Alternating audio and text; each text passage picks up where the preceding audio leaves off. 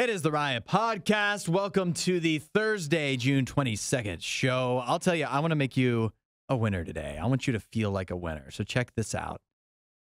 Go to RadioU.com/win, or you can text the word win to 8772 RadioU. Why should you do that? Because if you do it, you have the chance to win an Igloo Cool Tunes boombox cooler. Which is essentially a cooler speaker. And not just a speaker that is cooler than other speakers. It is literally a speaker and a cooler all in one. It's a good old 2-for-1. It's like Nene told me, Nene from here at Radio U told me, it's like if a speaker and a cooler had a baby. This is what it would be. And there's so many good things about it. Mm-hmm. The best thing I think is that it just keeps your hands more free. It does. It frees you up. It's one less thing to carry. And another reason that I think is great, it's a conversation starter. You take that thing to the pool, the beach, you take that with you, people are going to ask you about it. Yeah. Automatically, they're going to ask you about it. I'll say one of the only drawbacks might be that because it will call so much attention to you and make it very clear you have snacks and drinks in addition to great taste in music for all to hear, that people might come up to you and be like, "Hey, can you give me one of those Capri Suns you have? Spare me one if you got an extra. If your cooler will be the cooler that everybody's staring at." Yeah, but I mean that's a small price to pay being Capri Sun handout guy. If you can also be speaker and cooler all in one guy, I mean it really renders every single speaker and cooler that has ever been made to this point obsolete and inferior. Oh, yeah, because you're getting 2-for-1. How could they ever compete? Why would you have a speaker that isn't also a cooler? Why would you have a cooler that isn't also a speaker when you can have them both at the same time? And you think about any time that you're using a cooler, it's because you're literally somewhere where you can't have food or drink or you don't have it. And anytime you're there... Where a fridge wouldn't be accessible or appropriate. And anytime you're at a place you have a cooler, you're walking a far distance. You're carrying lots of things. You're carrying chairs. It's July you're 4th carrying fireworks. bags. Wherever you're going. You're at the beach. Yeah, you got your hands full. But if you have the boombox cooler, then that's one less thing you have to carry. 2 in 1. It would have been speaker one hand, cooler the other. Now you've got both in one free hand. Efficient is so efficient. Yeah. So here's what you do, because we want to help you out here. We're giving this to you for free. Yeah, I kind of want to buy one after hearing myself talk about it. I kind of want to just take it for myself, if I'm being honest. Yeah, I believe we do have it here in the building, but we're not going to do that. If we are going to get one, we're going to do it the old-fashioned way with our hard-earned cash. But for you, you could win this amazing speaker boombox cooler combo by going to RadioU.com/win, or you can text the word win to 8772 RadioU. What's in the podcast today? Choice champions. That's all you need to know. Worst type of guy to hang out with. All you need to know. Make sure you text your vote to 8772 Radio U. We'd love to hear from you. And we will catch you tomorrow. See you guys. Add a little Riot to your Instagram feed. Follow @RadioU Official. The Riot. Radio U. We've got a fight brewing, and this might be a fight that's so good everyone wants to watch. You could put the pay-per-view on this through the roof. Elon Musk and Mark Zuckerberg might get into fisticuffs. Now we're talking. A UFC-style cage match is brewing between the two of them. Basically, Elon Musk, of course, CEO of... is he still the CEO, the owner of Twitter? He is. He was tweeting out nonsense, kind of just trash-talking Mark Zuckerberg a little bit. Elon Musk has a lot of Twitter followers. And one of his followers tweeted back, "Better be careful. I heard Mark Zuckerberg, does jujitsu now." And so Elon Musk responded, "I'm up for a cage match if he is, LOL." And Mark Zuckerberg tweeted out, "Send me location." Now we're talking. Now this is the kind of thing that we've been waiting on. I'm tired of the TikTokers fighting. I want the Twitter and Instagram CEOs. This is way better. This would be so much better, wouldn't it? Like, we're tired of Jake Paul and Logan Paul fighting. Like, those guys are, like, jacked. They're good. They're good at fighting. Yeah. I want to see two guys that maybe in a past life would be considered kind of nerdish. Mark Zuckerberg, Elon Musk, people that are, like, widely, I mean, yet again, the Paul brothers are widely hated or loved. Yeah. These guys as well, widely hated or loved. And I would pay to see them go at each other, because not only would it be, I assume maybe a little bit, it could be embarrassing. I think so. But at the same time, I think this could be a good way to humble these guys. I mean, they have as much money as they could possibly want at this point in their life. Like, what else are you doing? You might as well fight somebody. Has Elon Musk ever been in a fight? If I had to guess, I'd say no. Probably not. It's hard to picture Elon Musk. It's also hard to picture Mark Zuckerberg getting into a fight, even though he does, well documented, know jiu-jitsu now.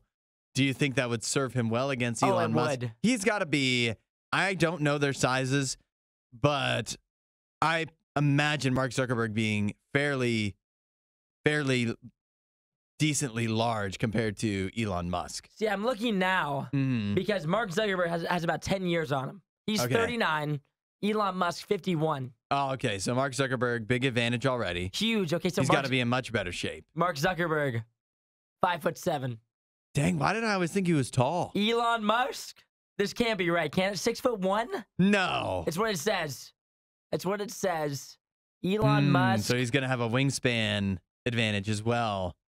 Going to have a reach. Going to be able to get some good punches in. Yeah, he's 6'1.5". Yeah. Where Mark Zuckerberg at 5'7", but at the same time, Mark's been doing jiu-jitsu.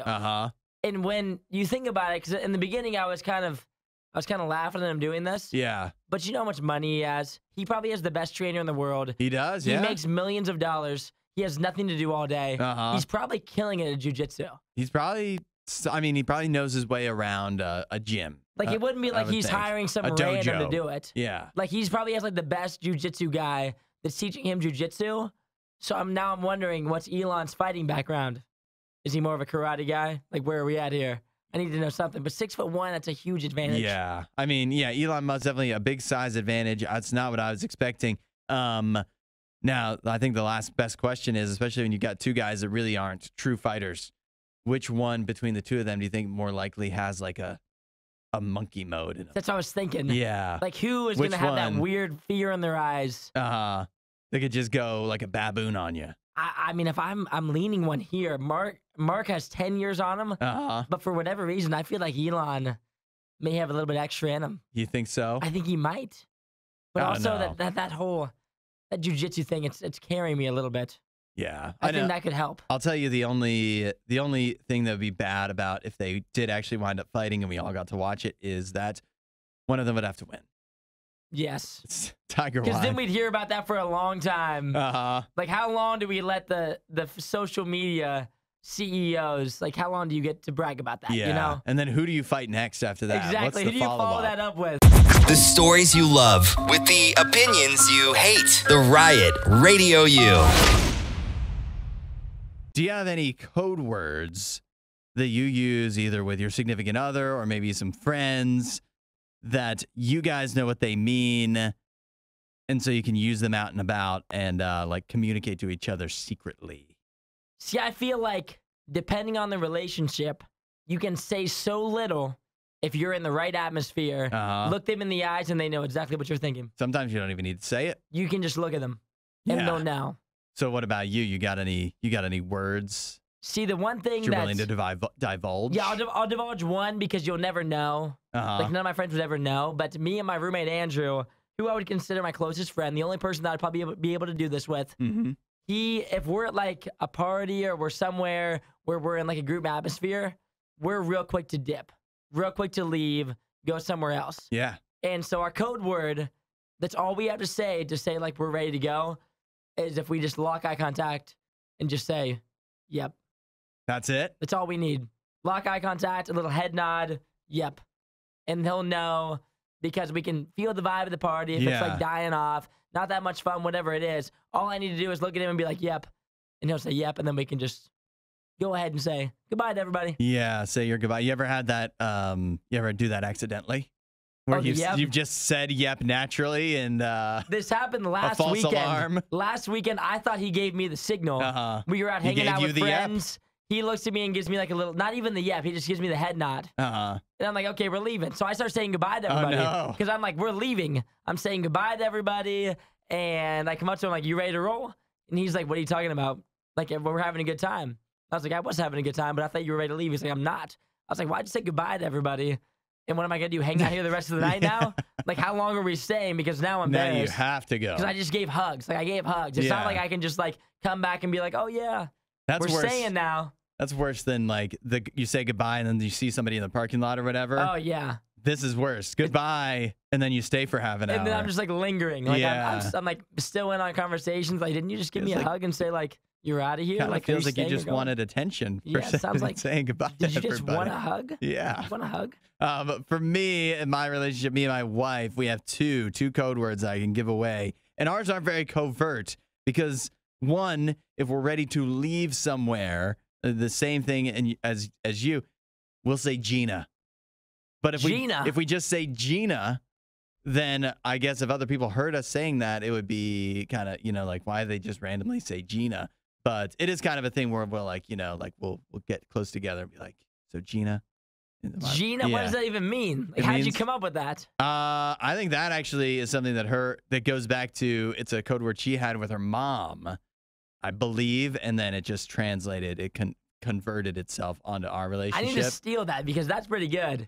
Gina. It sounds like it's time to leave. Like, Gina? Yep. It's the way you say it, though. Gina. It is. So Gina? Gina. And then the other one is if we're out and about and there's somebody that just looks wacky and it's like, you need to look at this person. Pay attention. I love this.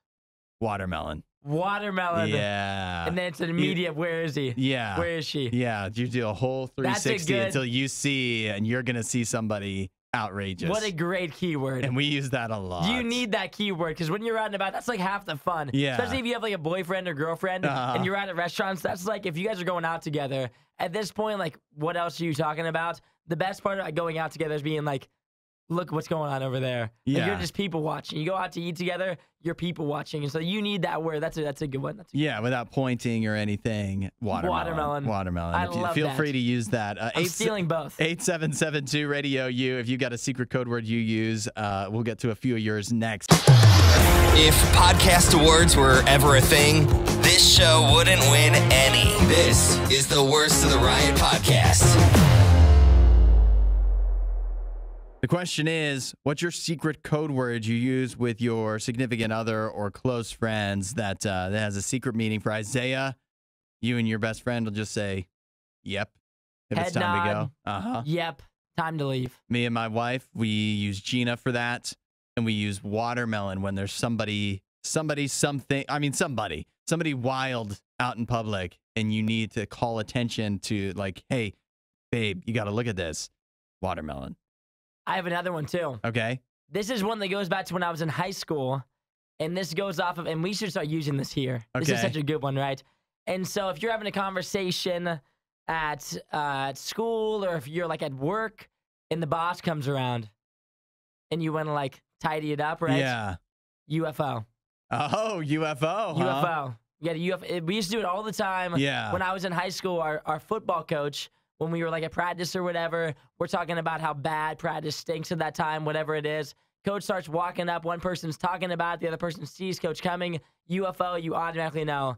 Be quiet. Whatever you're saying right now. Yeah. Someone important is coming. Your mom's coming. Your dad's coming. Your boss is coming. Your grandma's coming. Whatever you're talking about that you don't want them to hear automatically ends UFO. That's a good one. I have Seth here who has his code word he'll use with his friends. That means it's time to go. I have a watch. I have a watch? Yeah. Now, that'd be a wild one to bust out, though. That would be. If you're at a party and you're standing in a circle, everybody's chatting it up. Hey, I have a watch. Hey, I've got this watch here. Yeah. Everyone's like, all right.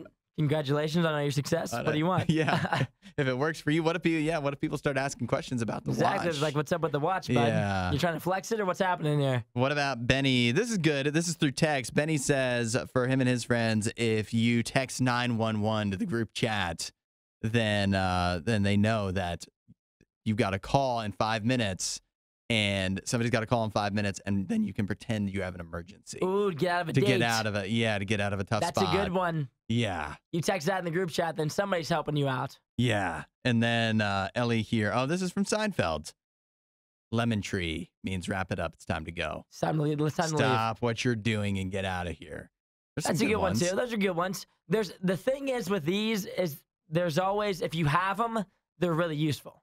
And if you can get them down with your group, then they can come in handy many a times. Mm-hmm. And another one that I need this. Okay. I guess I don't at this time, but when you have a girlfriend, you call your buddy on the phone, and she's like, put it on speaker.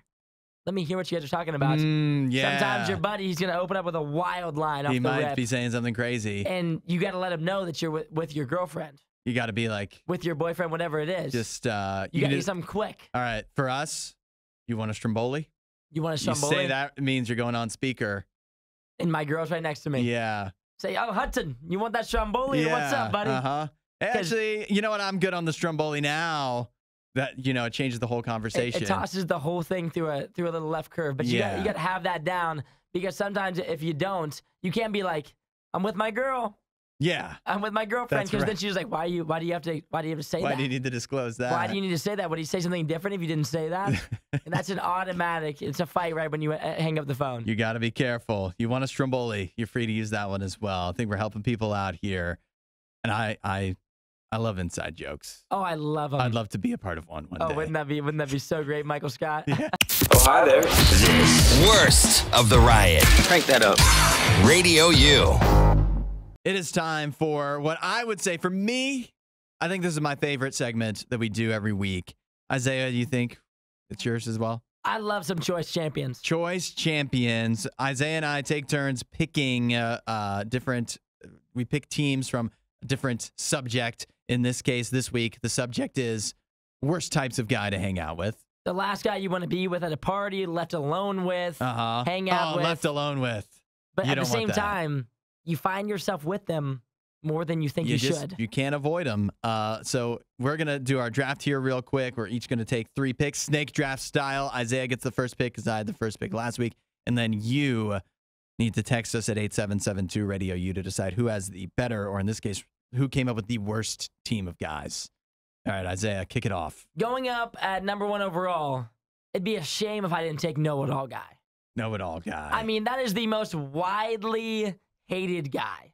The guy that when you go to a party, when you're hanging out with your friends, even like a family member, you say something and they correct you. Yeah. I mean, come on. Some people would call him well actually guy. Oh, well actually. Yeah. Well actually, sir. It's actually this. Pluto's not a planet. Know-it-all guy is that has to be the number 1 overall pick every time. Nobody wants to be know-it-all guy. If you're a smart guy, that's good, but just don't correct me, please. Please don't correct me. Yeah, it's a solid number 1 pick. I think, though, my pick tops that for sure, and that is the anti-everything guy. Ooh, that's a good one. Just anything normal you and your buddies are having a conversation about, and he swoops in with, actually, I don't watch basketball. I think they're overpaid. I hate Netflix. Yeah. I've never seen it. I would never, yeah. I'd never pay for it. If I can't buy it on DVD, I don't watch it. Anti-everything guy's the worst, too. That's tough because he's just a downer. And like any trend that's going on, TikTok, I would never download. Waste so much of my time on that thing, I would never have it. Yeah, I only read books. Anti-everything guy's good. That's a tough one. And here, number 2, made a strong case for being my number 1 pick, and that is too political guy. Ooh, we all know a too political guy. Yeah, and to be clear, this is not a partisan Republican, Democrat. I don't care. Because I don't want to talk about it. I mean, you have your beliefs, I have mine. I have strong beliefs. I follow politics a lot, but I don't just go bringing them up. I don't just go, I wouldn't go. You go to McDonald's? Don't you know who their CEO voted for? Oh, no, ridiculous. I don't want to know. Why do you have to bring that up here? Even if you're on my side, even if I agree with everything you're saying and we're in a group setting, I don't want to talk about it. You could be spitting straight facts that I agree with everything, and I don't want to have that conversation around people. Yeah, we're trying to have a good time. I'm trying to hang out, dude. Here's the thing with too political guy. Too political guy is never doing it in a fun way. No. It's never like, oh, I love going to that store. Love Dick's Sporting Goods. It's always negative. Yeah, they really support whatever. No, it's always a negative thing. My next one, lies too much guy. Oh. And it's not even like Brutal. The worst thing about lies too much guy is he's in your friend group. You know him. Everybody knows he lies too much. And so whenever he says something that you know is like a lie, then you just make eye contact with everybody else and you're like, come on, man. Like, we know. Yeah. You don't have to front for us. You don't have to be like, you don't have to act like you're somebody you're not. We're already your friend and you're lying to us. Like, why are you doing this? Why are you putting us in this situation? No one's going to call him out either because you've been doing it for years and he's one of your close friends. But at the same time, you're just like, brother, why? Why even say it? We know it's a lie. You've been doing this for so long. Lies too much guy. Not the worst guy, but he's one of those guys in the friend group that you're always going to get an eye roll at least once or twice a night. Yeah. I actually think lies too much guy can be a little bit of fun. Oh, you like lies too much guy? I wouldn't want to be lie too much guy, but, he adds a little spice to things sometimes. You look at the rest of the group and you're like, really, man? Yeah. It's like you get a good chuckle out of lies too much guy, but at the same time, you're like, what are you doing right now? All right, next pick. Your last one. I've got the embarrasser. Now, this is one that I hate. I have a friend like this.